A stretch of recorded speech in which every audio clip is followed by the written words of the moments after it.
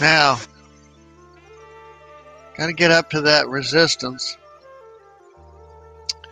If I get the open of the bar opens just below that resistance,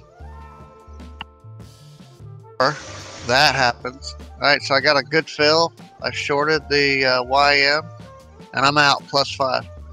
We've been pushing up like almost from the open.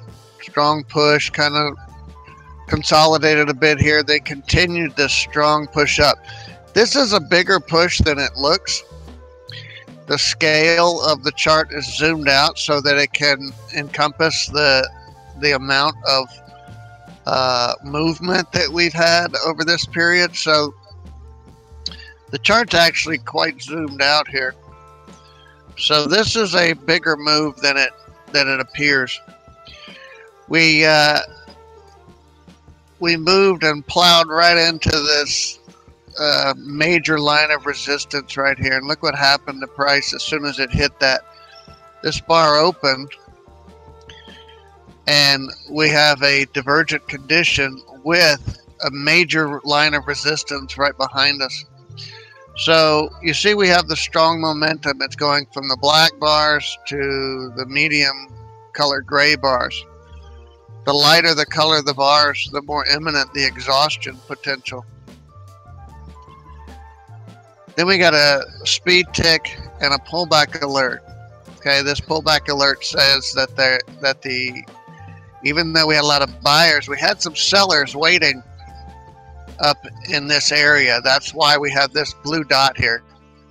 We have identified that those sellers are now coming in. And at the same time, we have a divergent condition. So this bar opened just below this resistance with this divergence, and down it went. This is our strength right here. This is our sweet spot. This is where we have a high probability of understanding and knowing what's about to happen. After this move here, we don't really have anything to tell us that it's going to continue to drop here. So we take advantage of this move right here. Now you'll notice price is going back up again. We don't care. We're already out of this trade. We identified this weakness in an uptrend, which is what we're looking for. We're looking for weakness in an uptrend or strength in a downtrend. This bar open, drop, we all hit our targets, and off it goes.